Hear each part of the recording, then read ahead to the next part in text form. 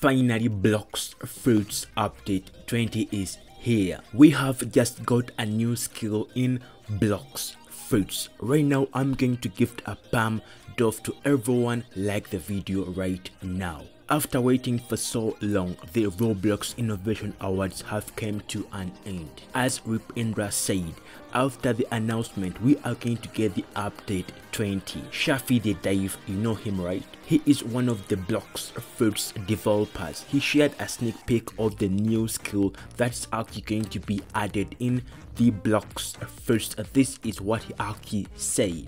Made this so 20 million bounty fishermen can touch grass in game now. And as you can see, if you take a closer look on this image he actually shared, this actually looks pretty insane. And as you can see, the user's actually in the middle, and around him has the grass. Actually going to be a new skill that's actually going to be added in the Blox Fruits update 20. So guys, and as you can see, if you go down here guys, actually also said, also not a map rework, it's a skill as usual. I know some of you are now thinking it's actually going to be as a fighting skill. No, it's actually not going to be as the fighting skill.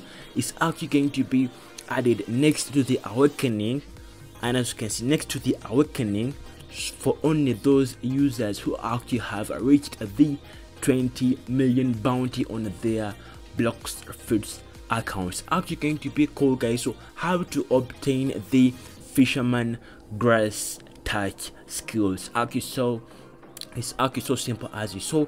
You have to just reach the 20 million bounty on your Blox Fruits account, then you are going to be able to obtain yourself the fisherman touch grass skill added to your Blox Fruits account. Why is the Blox Fruits update 20 taking long to come out? It's actually because of the Roblox Innovation Awards. The creators of Blox Fruits have actually been waiting for the votes or for the announcements to come out, then therefore they release the update 20. And as you know guys, it's September and we have actually already passed in the 9th of September.